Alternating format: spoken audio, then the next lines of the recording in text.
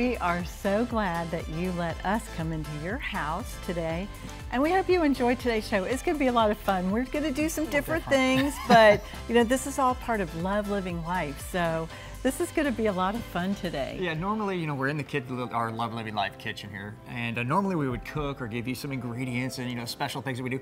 Today, all we want to do is talk about ingredients. Make sure that you read the ingredients, especially these days, but in order to do that, we're going to throw back to 1954. We thought this would be fun. We found these old clips of a program called The Goldbergs, and the episode we're going to look at today aired August 31st of 1954. So we're, what, 70 years later, but it's kind of interesting. They're going to talk about this. Vitamins and the exercise. Working out. I mean, it's really fun looking back and going, this is interesting. So we like bringing some of these shows like this. Yeah. Let me give you a little background on the Goldbergs, because, of course, this is way before my time. But anyway, it was a comedy drama broadcast on radio from 1929 to 1946. Then it became a television show from 1949 to 1956. And it was devised and written by the actress Gertrude Berg. She wrote it actually in 1928 and then sold the program to the radio show, and it launched from there. And then, of course, she became Molly, the lead character for the Goldbergs. And this is back in the day, you know, this episode's from 1954. This is before they rolled commercials in and, you know, broke the show up and segmented the show. So they would actually open the show with a product placement commercial. They would just talk about the product, and that's how Molly starts this Goldberg episode. So let's take a look at Molly and her pitch for their sponsor, Ribitol. No. So what's the difference as long as you're healthy? I don't know what it is. When it comes to counting calories, I get a mental block. Maybe because it takes too long to see results. With my Ribitol, in 1 week, 7 days, I feel like a new person. And I didn't find it so difficult to count the 22 elements in Ribitol. Because Ribitol was what I needed to make me feel like a person should feel. I want to ask you, is life something to pass you by? Or is life something to enjoy? It's either to be or not to be. So if that's the question, I found the answer, Ribitol. So take my advice. Especially if you're tired and bedraggled with no energy.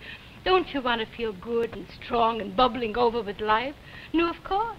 And that tired feeling can be because you're not getting the 22 vital elements in Ribitol. So don't waste a minute, because now you can try Ribitol free. Yes, free. So here's all you have to do. When you buy this bottle of 100 Ribitol gelu caps for the regular price of $5.95, so your drugstore will give you this bottle, the regular $1.98 size, absolutely free and for nothing. Then see for yourself how much Ribitol may help. Try it for just 1 little week, and if you don't feel absolutely like a new person, take this bottle back to your drugstore, and he'll give you back every penny. So it costs you nothing. Believe me, this is opportunity knocking. So open the door and get Ribitol. Open the door and get Ribitol. To be or not to be? That would be the question. So she talked about counting calories at the beginning of it. She said, you know, the counting calories. So 70 years ago, they were doing the same things, or trying to do the same things we're doing now, getting the vitamins and the minerals you need, trying to count the calories, be healthy.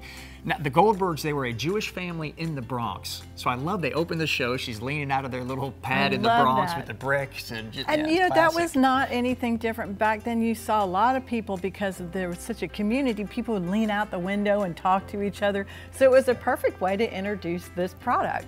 Yeah, and it was her just, you know, that's how they opened the show. You saw at the end of that, it came up with the Goldbergs. That's how they opened the show. But yeah, she's leaning into your living room, you know, leaning out of the window and just explaining this product and how you get energy and pep and all these things.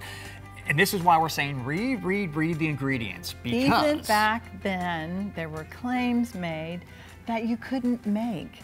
And there were things in Ribitol that they actually had to, because of the claims, and there's a couple of ingredients in there. Yeah, let me read you what was in it. Actually, and this is why we encourage you to read the ingredients, because there were some great things in it. It had 11 vitamins and 9 minerals, 15 times the daily minimum requirement of vitamin BA, which is thiamine, 3 times the requirement of B2, which is riboflavin, 7 other B vitamins, the daily requirement of vitamin C, 9 minerals, including iron.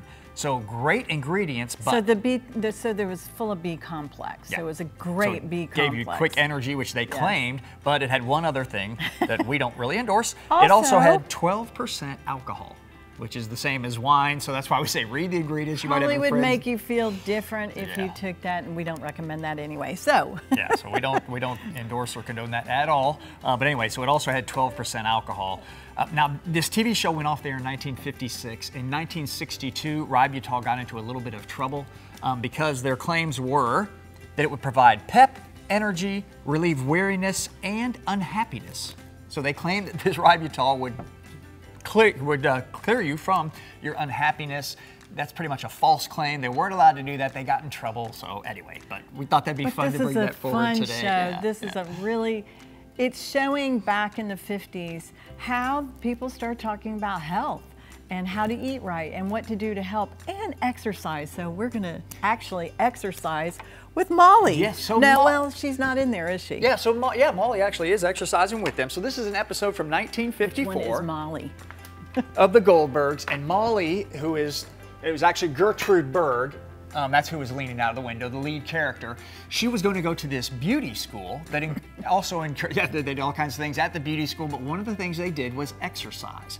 So we're going to go and look at Molly exercising in 1954 and pay special attention to the opening because it has one of those machines that had the I call the big them a belt wiggle that's jiggle waiting. machine. Anyway, it's just hilarious. And we're going to exercise with them. So everything they do, they have a personal trainer that instructs them. Everything that they do, you have to do at home. So this is our exercises for today. So the instructor is going to instruct us. We'll do it too. And we're going to do it with them. Right. So this is the Goldbergs. This is Molly at her exercise class. There's the machine I'm talking about. The little bubbles. Yeah, I don't know what the bubbles that's have to supposed to do. do for you, but that's pretty classic. They do have the stationary exercise bike, all kinds of Oh yeah, they have that other roller. massage, yeah.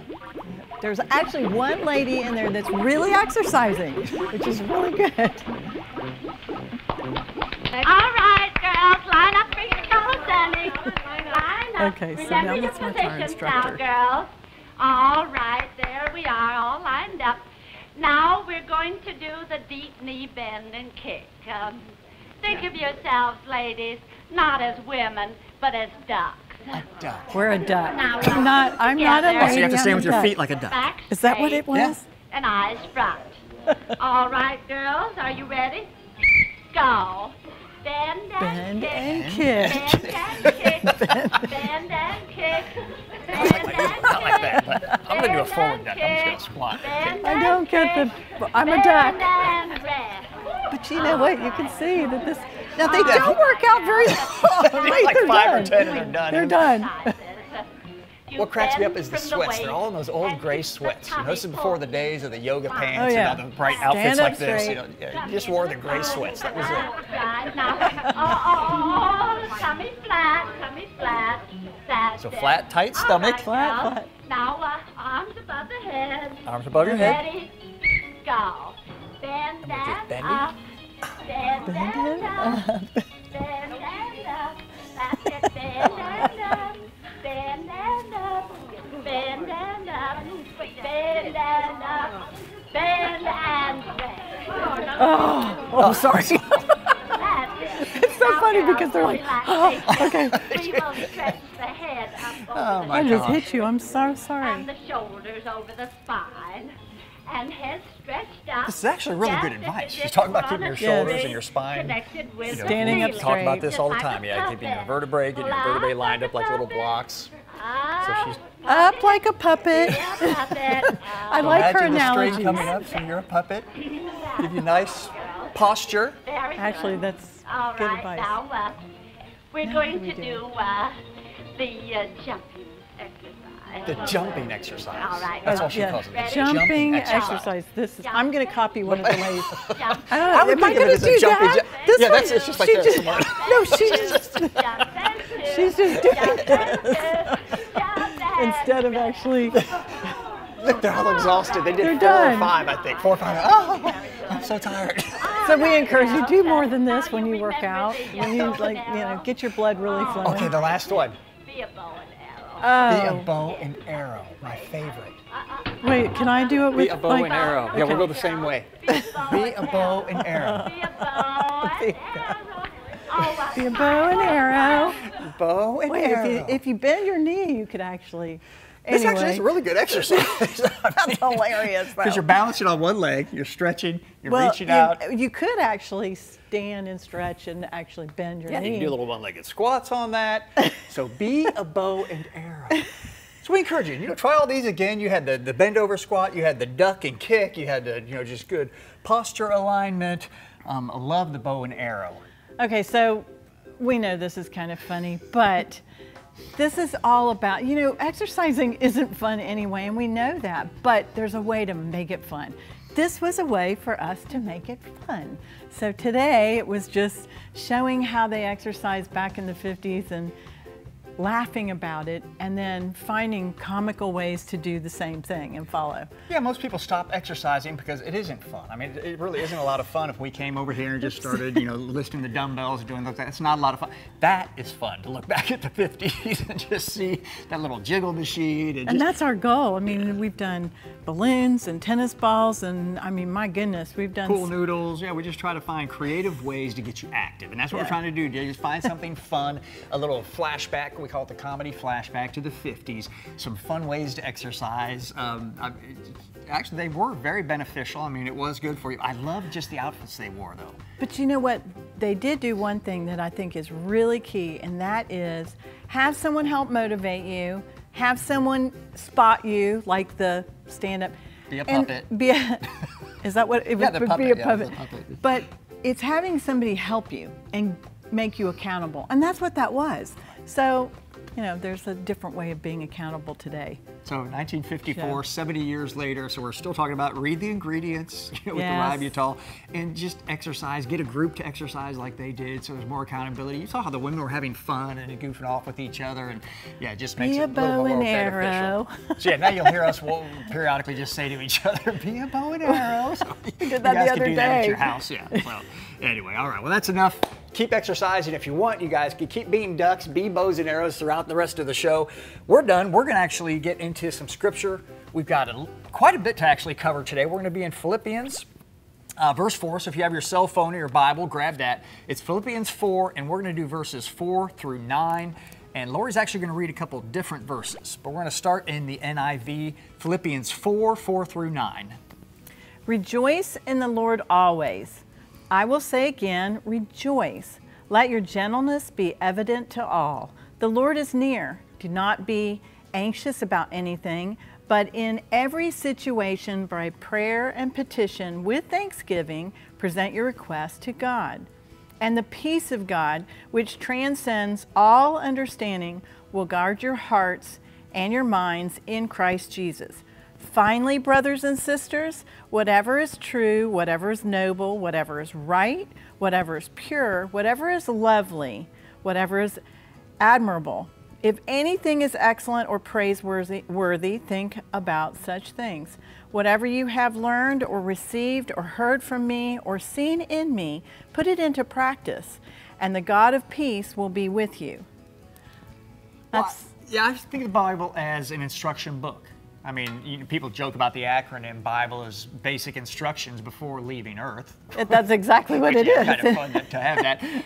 But that's what it is. I mean, you think of a manual. It is our instructions and our manuals for life. If you have a manual for your car and your taillight goes out, you go to, you go to the glossary, go to page 75 and see how to replace the bulb or whatever it might be. This, I mean, I love this. Can you imagine if you had the glossary and it said, I mean, it could be anything. It could be, depression. It could be anxiety. It could be any of those things. You can flip in your manual, go to this portion, and it tells you, it's basic, it's simple instructions on how to overcome that, how to be a conqueror. Well, you think about, Jesus gave us the Holy Spirit, our helper, and we have a guide. He's our guide. He's our teacher. But we also have a written guide, and it's the love letter of Christ to us.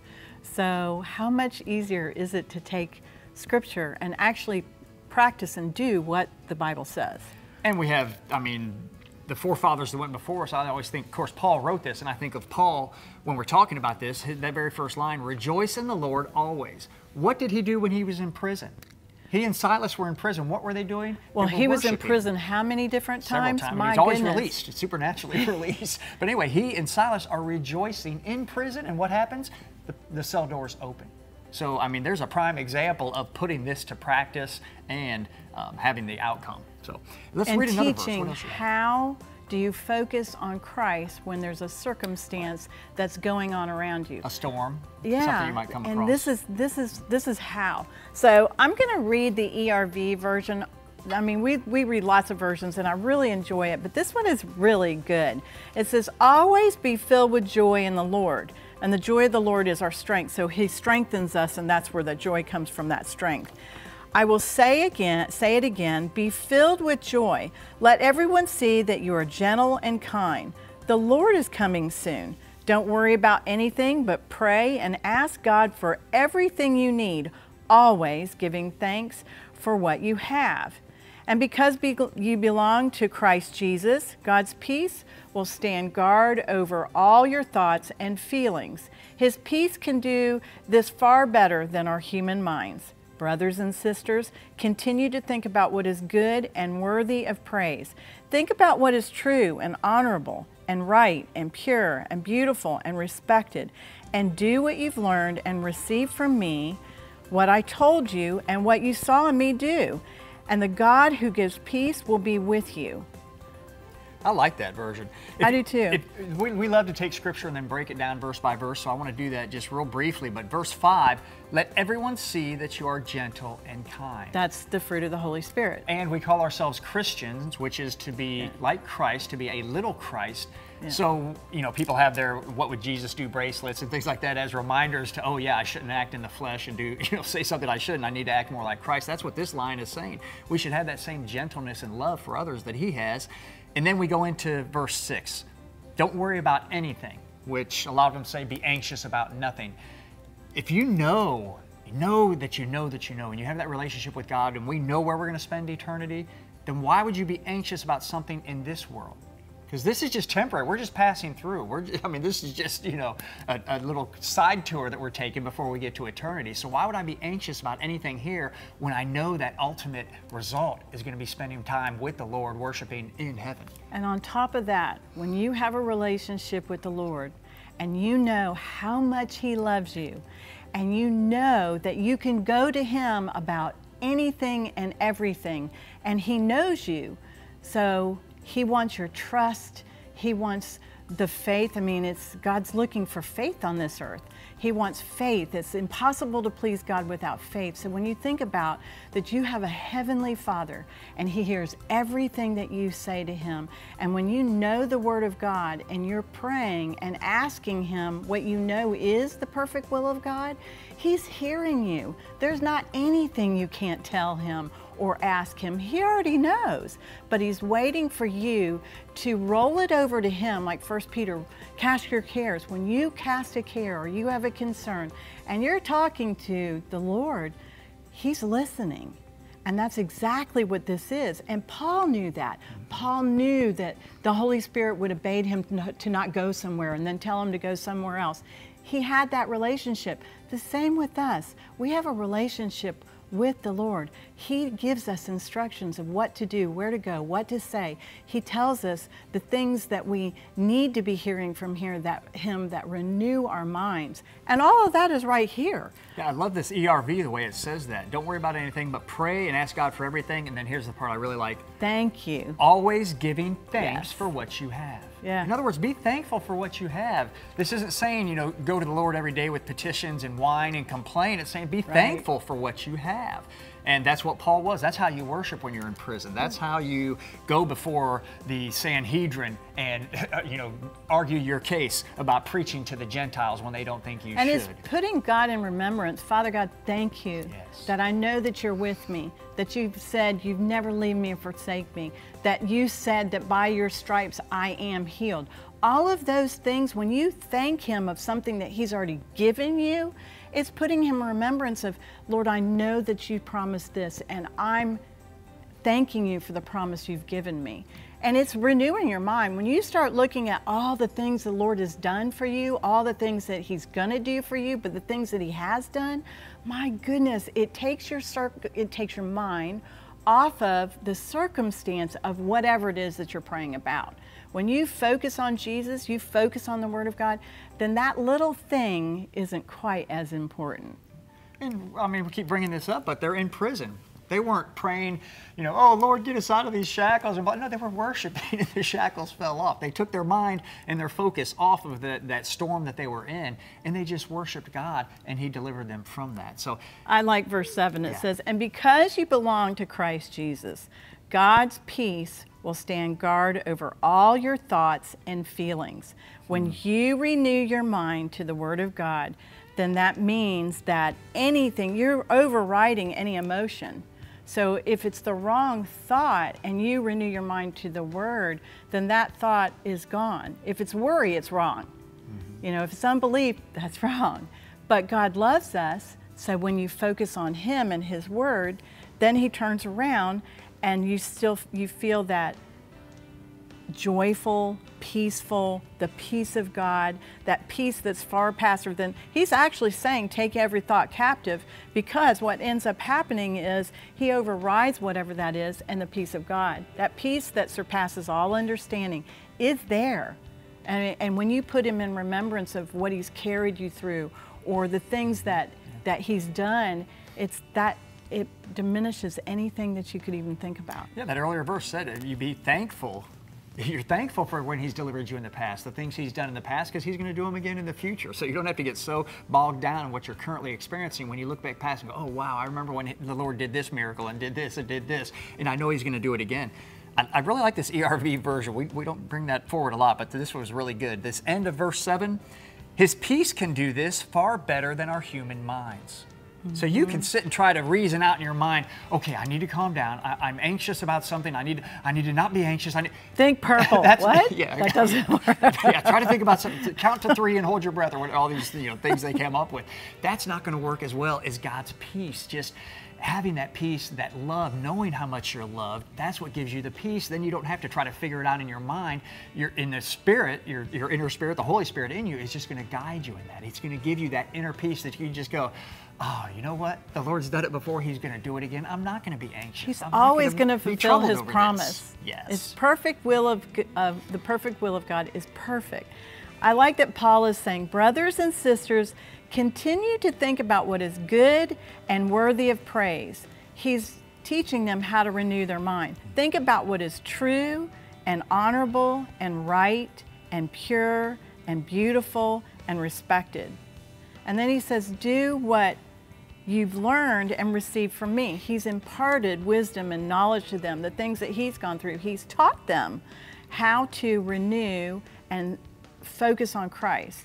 So he's saying, do what you saw in me. Yeah, I'm sorry. These are the things that are opposite of worry and anxiety, which you talked about earlier. They're opposite of anything that would be foolish, anything that would be filthy. So, I mean, he's teaching them, focus on these things. And we talked about it earlier. This is the manual. So if you're having troubles with whatever it might be, like I said, foolishness or foolish talk or gossiping or any of those things, he's saying, hey, get the manual out, turn to Philippians 4 through 9. It's going to tell you what you need to focus on. And these are the things you need to focus on. Things that are good and worthy of praise. True, honorable, right, pure, beautiful, and respected. And those are the things you want to focus on. And when you do that, if you New King James says, let your gentleness be known to all men. The Lord is at hand. When you think about the fact that you are walking filled with the love of Christ, with His wisdom and His knowledge, that's evident to people. And people are watching. There are a lot of people go through things every day.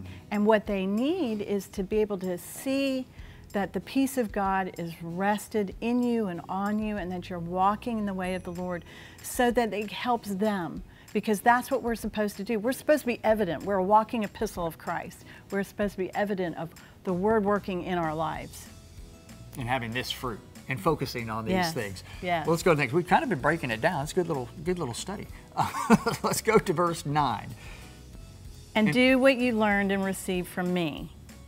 what I told you and what you saw me do. That's what Lori was just talking about. So Paul's telling them, look, do what I instructed you on. There's an instruction manual that I gave you. Read the manual, but do what you saw in me. Do the things that you saw. You didn't see me react in the flesh and do all these things contrary to the things of God. You saw that I came and, you know, he worked really hard and he supplied for himself and he did all these different things. And then, of course, he ministered to them and preached to them and taught them and built them up and focused them away from the idols of the world and got them to focus on the things of Christ, which are these fruits that he just talked about. So he's saying, look, do what I saw. Don't go down that other path. And his promise is, and the God who gives peace will be with you. So we know that the peace of God is with us. When you focus on the Word and you practice understanding and having that, it's like having a relationship. When you have a relationship with the Lord, then He's there and you know it. It's so evident. You can see Him in everything that goes on every single day. And the peace of God is with you. Right, so if you have anxiety or you don't have peace, here's the page you can turn to in your manual, your instructions before leaving Earth. Go to Philippians 4 through 9, and it's basic instructions. Here's what you need to do. Focus on these things. Don't focus on the others, but focus on these things that are right and pure and holy and trustworthy, and then the peace of God will be with you. And this is coming from a man that knew it firsthand, that had been beaten and shipwrecked and in prison numerous times, and had really been through it. He even had his own people, the Sanhedrin, trying to kill him. 40 men set up a trap in Jerusalem during Pentecost that they're going to try to, kill him. So anyway, he had been through it. And so if anybody knew about the peace of God, it was Paul. And you know what? If you think about Paul and everything he taught, no matter what you read, the most important thing was Paul being very aware there were people that needed a Savior. They needed to know who Christ was and be introduced to Him, and then them live for Him. And it's the same today. And everybody we see or know, or if there's a family member or a friend, do something today. Call someone and ask them, do you know Jesus? Do you have the peace of God? And if you don't, pray with them. And it's this prayer. Ask them to say, just pray with me. Dear Lord Jesus, come into my heart. Forgive me of my sins. Thank you that you died on the cross for me and you shed your blood for me. In Jesus' name, amen. Amen. It really is that simple. Making Him the Lord of your life. Absolutely.